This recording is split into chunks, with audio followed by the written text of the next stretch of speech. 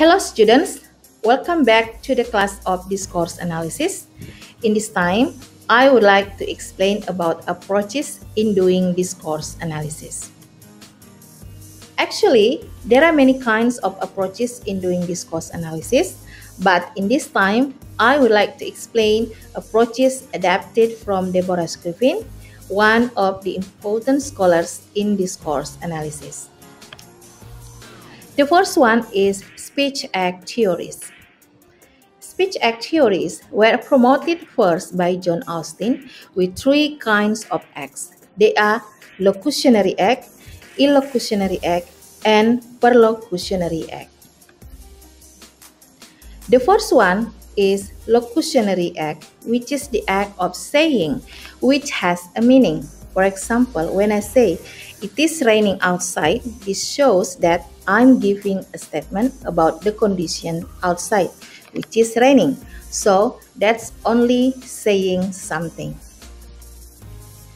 The second one is illocutionary act, in which the act is not only about saying something, but it has an intention. For example, I'm stating opinion and I said, "I think." So that's recognized as illocutionary act. The next one is perlocutionary act, in which the utterance tries to see the effect of the utterance on the speakers.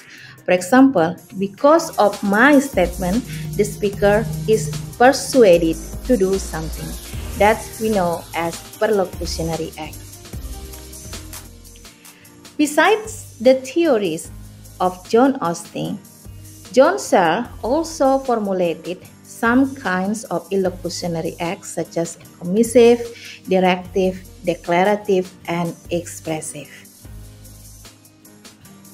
Well, the second approach in doing discourse analysis is interactional sociolinguistics.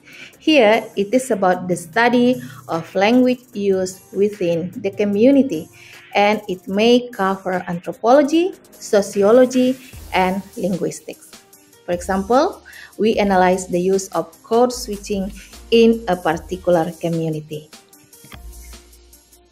Next is ethnography of communication, with the main focus is on the study of language, culture, and society.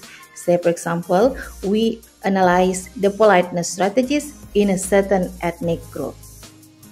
Okay, and conversation analysis is also another approach in doing discourse analysis, and in here we mainly concern about the analysis of spoken interaction.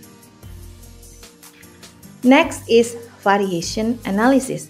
Remember, we have various use of language use, and those variations may lead to change in language, and of course, those variations can be analyzed in doing discourse analysis. And the last one is pragmatics. Here, we can focus on the speaker's language choices and the effects on other speakers. That's all about the approaches in doing discourse analysis. We may choose one of them.